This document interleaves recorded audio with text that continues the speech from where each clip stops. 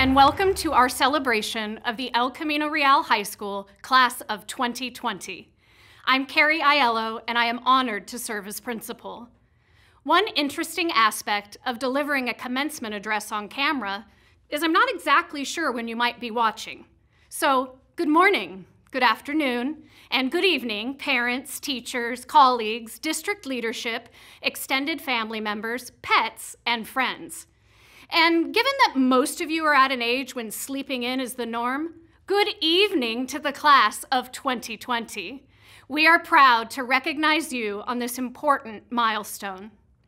At this time, I'm honored to recognize the distinguished members of the Placentia-Yorba Unified School District Board of Education. Mr. Eric Paget, President, Mrs. Judy Carmona, Vice President, Mrs. Karen Freeman, Clerk, Mrs. Carol Downey, Trustee, and Mrs. Carrie Buck, Trustee. Thank you to our Board of Education for valuing alternative learning environments and supporting the growth of all students. Also essential to our celebration are our leaders at the district office. Thank you for looking after us, for the moments that you stopped by just to be around students, and for reminding us of the importance of our work. From our executive cabinet, Dr. Greg Plutko, Superintendent, Dr. Candy Plahy, Deputy Superintendent of Educational Services, Mr. Rick Lopez, Assistant Superintendent, Human Resources, Mr. David Giordano, Assistant Superintendent, Business Services, and Mr. Richard McAlinden, Executive Director, Instructional Support. From Cabinet, Dr. Linda Adamson, Director, Educational Services, Mrs. Nancy Blade, Director, Human Resources, Mr. Kerry Johnson, Director, Educational Services, and finally, my boss, my mentor, my friend, Mrs. Carrie Bisgard, Director, Instructional Support. To all of these leaders, thank you for entrusting us with the care of these exceptional students, for giving us permission to build community partnerships, and for consistently putting students first. The El Camino Real staff cares deeply about student success, makes an effort to meet students where they are, and has embraced our motto, Start Fresh. They hold students accountable, soften their approach on tough days, and believe all students can learn. Thank you to our dedicated teachers, Ms. Bonner, Mr. Cervantes, Mrs. Diavadis, Mrs. DiCarlo, Mrs. Gersbacher, Ms. Hawley, Ms. McLaughlin, Mr. Peterson, Mrs. Peach, Mrs. Rotkowski, Mr. Sweet, and Mr. Voga. Thank you all for your patience and flexibility. Also, thank you to our support staff who take the time to listen, to build relationships, and to care. Amanda, Amy, Danielle, Denise, Eric, Francis, Louie, Mario, Rochelle, Sarah, Vanessa, and our health clerk, Zan. On behalf of the class of 2020, thank you all for making a difference. At this time, it's my honor to recognize graduates for their commitment to service, growth, and scholarship. Members of the armed forces have a long-standing tradition of carrying challenge coins that symbolize unit identity and camaraderie. The coins bear unique symbols or mottos identifying the group they represent. The coins are often traded, presented, and collected among unit members. Challenge coins capture the very essence of military affiliation and instill pride in those who carry them as badges of honor. 2 members of the class of 2020 have committed to serving our nation as members of the United States Marine Corps, Christopher Norbaum and Carlos Gomez Perez. These brave Raptors were presented with red, white, and blue honor cords, as well as a special challenge coin. On one side is the official seal of the United States Department of Defense, and on the other is the PYL-USD emblem. Carlos and Chris, please cherish these coins as a token of gratitude for your service to our country and as a marker to bring you home to us safely.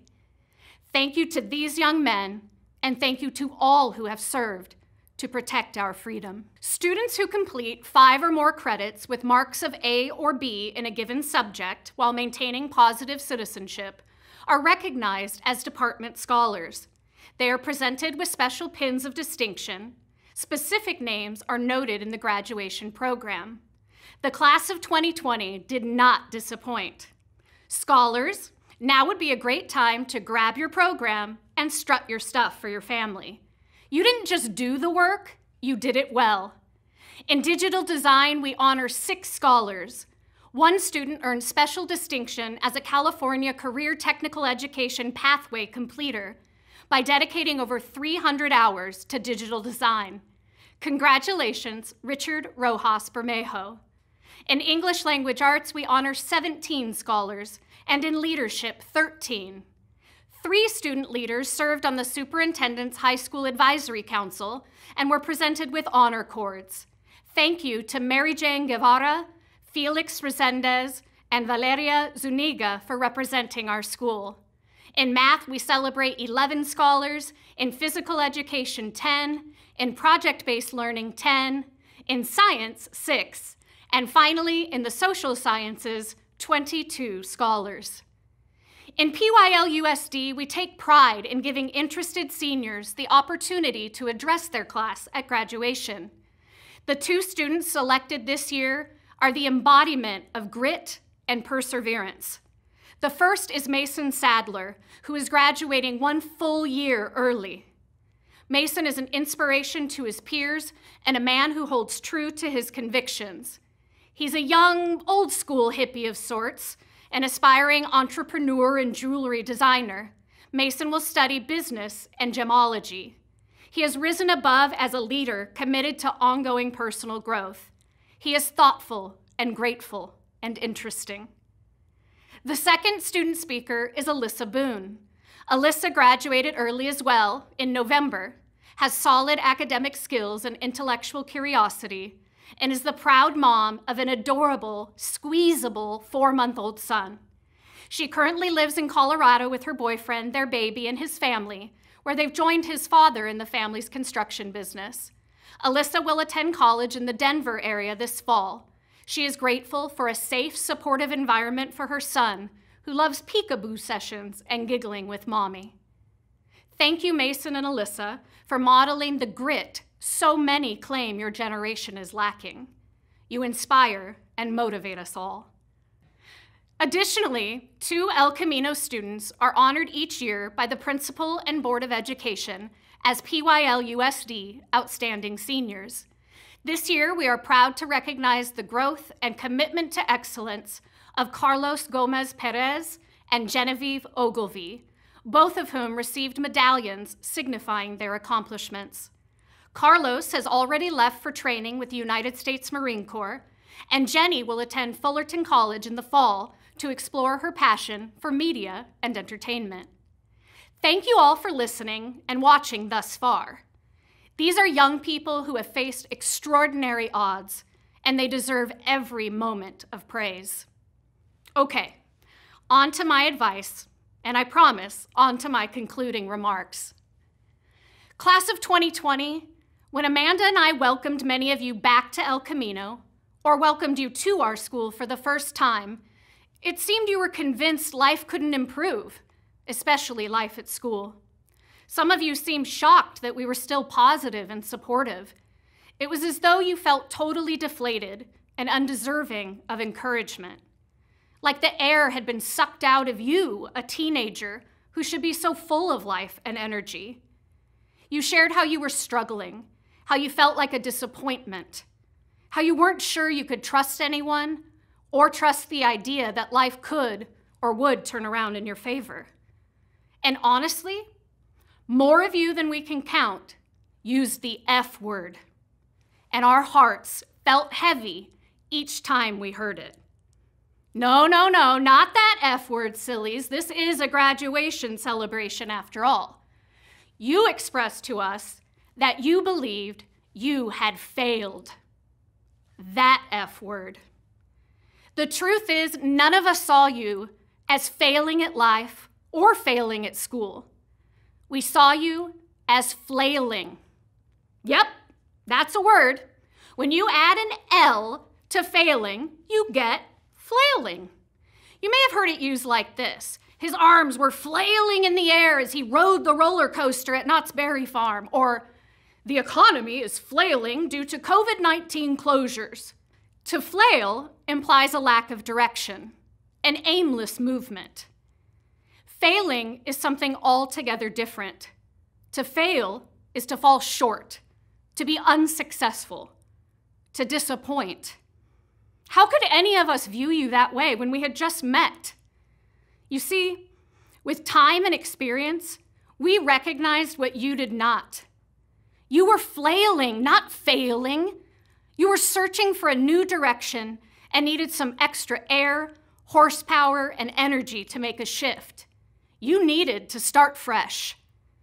You were like my friend Toby.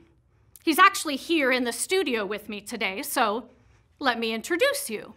Oddly enough, he sports our school colors, blue and black, a raptor through and through. Surely you've seen Toby's cousins at a car dealership on the side of the freeway or in some random shopping center.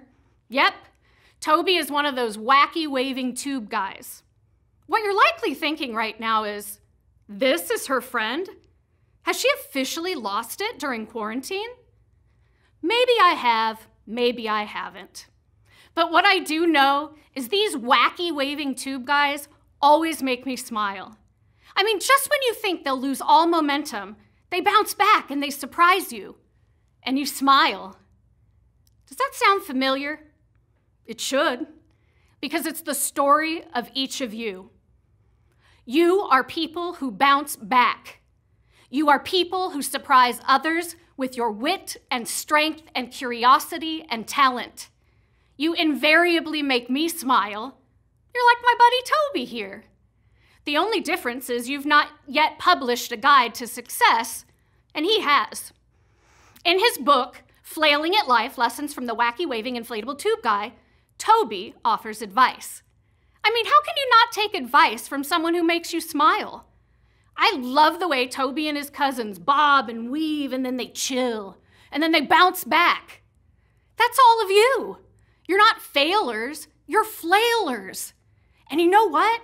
I'm gonna let you in on a little secret. We are all flailing, even those of us who look like we have it all figured out. It's part of the human experience. I'd like to conclude by sharing some of the key life lessons the homie Toby offers in his book. Number 1, be your own biggest fan. When American rapper Snoop Dogg received his star on the Hollywood Walk of Fame, he acknowledged everyone who supported him in becoming a more positive, productive man. His speech made headlines, however, because he ended on a very personal, non-traditional note. He concluded by saying, "I want to thank me. I want to thank me for never quitting. I want to thank me for trying to do more right than wrong." Graduates, never forget to give yourself credit. The most important relationship you will have is the one you have with yourself. Number 2, be flexible. Moments in life that require flexibility often knock us over hard.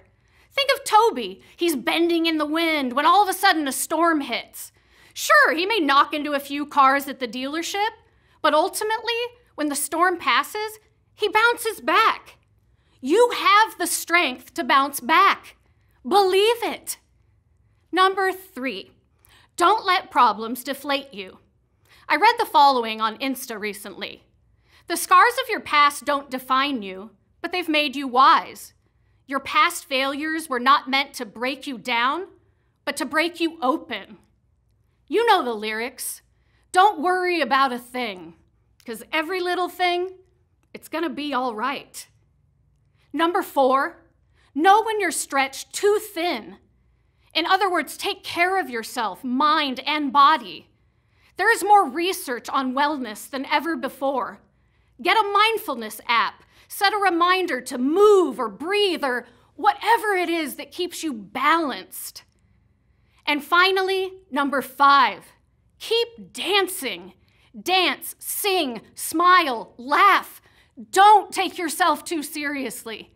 Start fresh and give those closest to you the chance to start fresh too. Class of 2020, it has been my honor to support you in reaching your goals. So from all of us at El Camino Real High School, congratulations, you made it.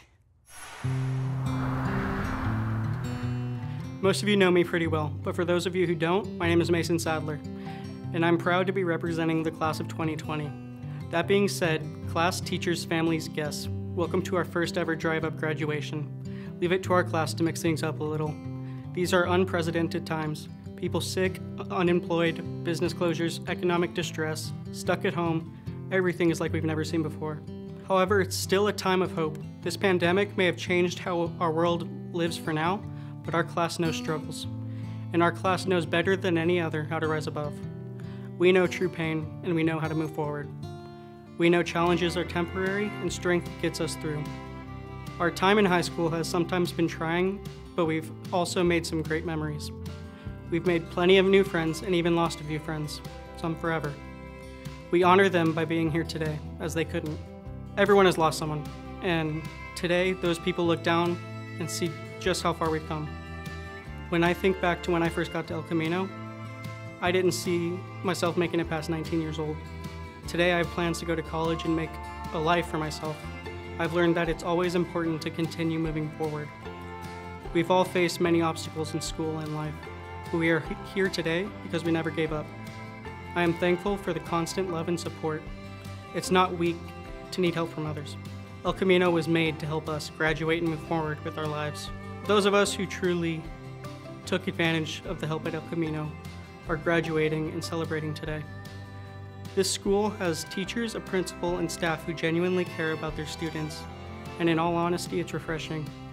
These staff have truly believed in us, even when we don't always make it easy to ourselves. They believe and care for us, even when we've made it difficult to. One thing I've learned over the last 4 years is that the choice is ours, about everything. Choices don't come without consequences, so choose carefully. This is the first day of the rest of our lives. Choose greatness, whatever that means to you. Be the best you, we all deserve it. Congratulations, class of 2020, we did it. Hi everyone, my name is Alyssa Boone, and I wanted to share some stories about the ocean, stories that I hope you connect with. I've always been drawn to anything related to the ocean because it's a constantly changing, refreshing view. I'm honored to have the opportunity to speak to you. After all, we have the unique experience of being part of the El Camino Real High School class of 2020.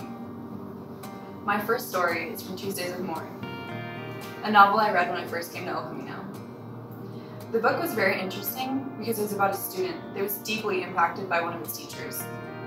Whenever the two men would get together, the teacher, Morrie, would share life lessons through stories. One story in particular was about a little wave. This little wave was bobbing along in the ocean until he noticed the waves in front of him crashing against the shore. "This is terrible," the wave said. "Look what's going to happen to me." Then along came another wave. It saw the little wave looking grim at the situation. And he asked the first wave, "Why do you look so sad?" The first wave said, "You don't understand. We're all going to crash. All of us waves are going to be nothing. Isn't it terrible?" The second wave said, "No, you don't understand. You're not just a wave. You're part of the ocean." "Part of the ocean?" he questioned. "Yes, part of the ocean. We're all part of something bigger." The story about the little wave reminds me of all of us before we came to El Camino. We didn't know whether to stress, relax, or panic because we were somewhere different. I'm the daughter of 2 recovering addicts who gave custody of me to my grandparents. Even though my grandparents did the best job that they could, before I came to El Camino, I was constantly ditching classes. I didn't care if I had good grades. I didn't care if I graduated. When I first got to El Camino, I did not see a future for myself. And I certainly could not figure it out without help. Like many of you, I bobbed around from school to school, scared. I was convinced I was going to crash and be nothing, evaporate when I hit the shore. I think it's safe to say we were similar to the little wave. We needed guidance. The staff at El Camino gave us the direction we so desperately needed to persevere, the courage to overcome. If it weren't for the leadership and teachers here, we would have felt stuck, bobbing around like the wave with no direction and no hope. One of the teachers that helped me not be like the little wave was Miss Bonner. Her way of teaching gave me the direction and desire to pursue a career that requires a college degree. Our women's studies class was the only reason I came to school sometimes. At the beginning, I was not sure I would connect with any of the volunteers that came each week. I thought they would be so different from the person that I was. When I found out I was going to be a mom, I realized we all had more in common than I thought. We clicked, we shared ideas and stories. I really bonded with these women. I came to Miss Bonner for advice, whether it was about schoolwork or a question about my son. She was always understanding, wise, and trustworthy. In fact, this is one of the unique parts of El Camino. If you took advantage to build relationships with the adults on campus, you know what I mean. Another person who brought me out of my shell was our principal, Mrs. Aiello. She is sincere, generous, and humble, and many other characteristics. But if I named them all, it would take all day. And these are just two of the faculty members that I have had the honor of learning from. For you, it may have been DeCarlo, Mrs. D, McLaughlin, Cervantes, or Peach. Or maybe it was Louie and Mario, Sarah and Amanda, Peterson, Voga, Sweet, Rotkowski, Holly, or Miss G. What I know, what they have shown us all, is they are compassionate, sympathetic, and benevolent. I mentioned at the beginning how I love the ocean. I'm totally fascinated by starfish because they have the unique ability to regenerate. You may have heard this story at some point. One day, an old man was walking along a beach that was littered with thousands of starfish that had been washed ashore by the high tide. As he walked, he came across a young boy tossing starfish back into the ocean. The man asked the boy what he was doing. Without looking up from his task, the boy simply replied, "I'm saving these starfish."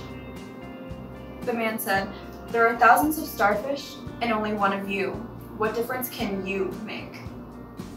The boy picked up another starfish, gently tossed it in the water, and said, "I made a difference to that one."